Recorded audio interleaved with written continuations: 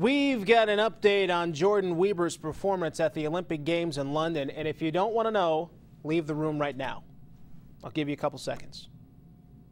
All right, she missed out on an individual medal, and it was tough for her teammates, her hometown teammates that is, to watch. Shannon Cantner reports from the Twistars viewing party. Her Twistars teammates wore red, white, and blue leotards to support Jordyn as they watched her live in their gym. But it wasn't a gold medal day. I think she did fine. I just don't think she did what she wanted to do.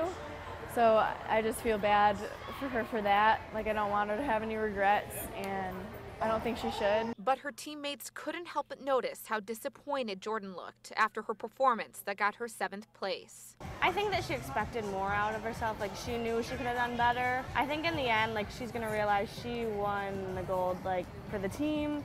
And so she's going to be proud of herself. Right now, she's just down, but she'll come back up. I know she will.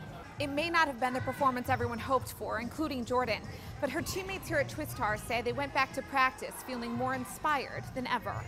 Because I know Jo and how hard she works, like, I know it's possible, and like, if you just work as hard as you can do anything. And over in DeWitt, Wieber fever hasn't cooled down. The reservations are still rolling in at Relly's. It'll still be crazy in here. Everyone's still very supportive and excited and proud of her. And nothing's changed for her biggest fans. When I'm having bad days, sometimes I think of her and she makes my day all better. Now that deserves a gold medal. In Lansing, Shannon Cantner, Fox 47 News.